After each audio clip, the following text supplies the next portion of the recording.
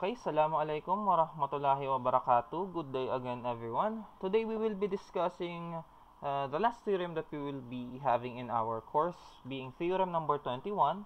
The square of the length of a tangent from an external point is equal to the product of the interval of a secant passing through the same exterior point. So what do you mean by this? It's just like this. You will have a tangent line. Say we have tangent line AD. Okay, and then you will have a secant, you will have secant CD. And of course, they would meet at a specific point, an outside point, which is of course point D. Okay, and then in this point D, of course, if you have a secant, you will have intervals, meaning your given line will be divided into two parts. Not necessarily equal, but it will be divided into two parts. What are those two parts? The two parts would be, of course, CB and you have DB. Okay?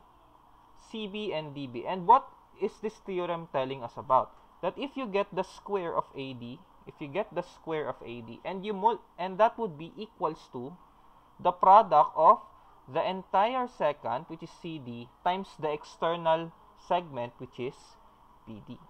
And that's it. Whole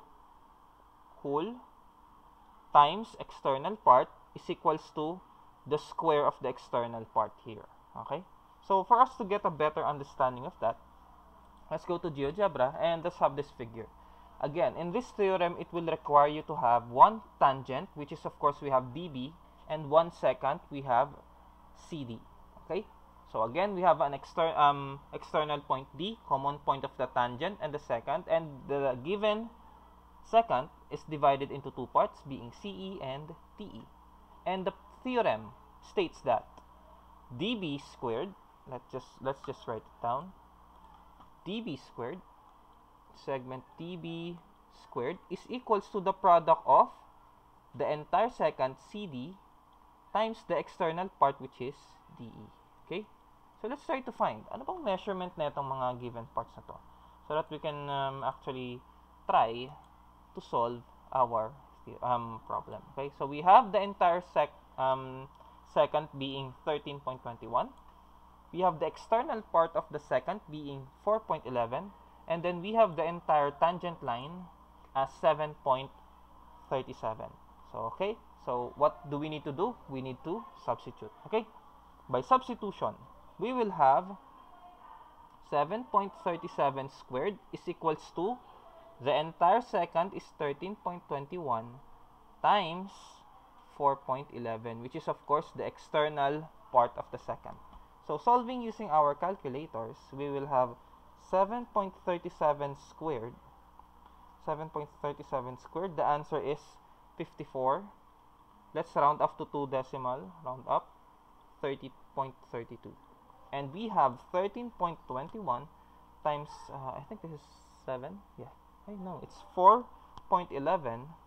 The answer is, wait lang, okay, the mouse is here. The answer is 54.29. So again, let's look at the given. It's not exact, it's not equal, but it is approximately the same. And let's try to subtract this one. 54.32 minus 54.29. The difference is just very minimal, and it's 0.03. And I told you that if the difference is just a measly 0.0 hundredths or any number, it's negligible. When I talk about negligible, okay lang na hindi natin tanggapin. I mean, na hindi natin pansinin. Okay? It's okay that we do not mind that small difference, and we still assume that they are equal or approximately close to each other.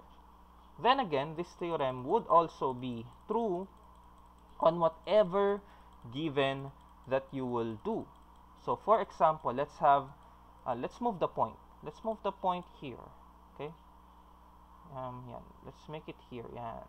I know it's not a secant anymore. Let's move it like this. Yan. So it would give us with 7. Wait long. Let's make it 8. Yan. Or 9. So let's try to solve. The tangent is 9.25 squared, and the second line is 14.93 times 5.73. Let's try to solve it and prove whether we are correct or not. 9.25 squared is 85.25. 56, 2 decimal places lang tayo. 14.93 times 5.73, the answer is same. It's the same. Not same, approximately close. 5.55. Again, difference of 0.01 and difference of 0.0 hundredths, okay, or a hundredths in decimal is negligible, meaning we accept the given, therefore proving that our theorem is correct. And lastly, again, we just simply state that the use of this one is if you will have something that is missing, you can look for it. Okay? And how do we try to look for it?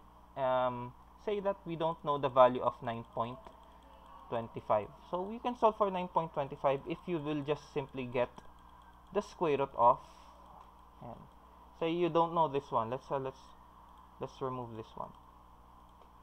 You don't know that value, so the only thing that you have is this given, equals to 14.93 times 5.73, and you do know that this is dB squared.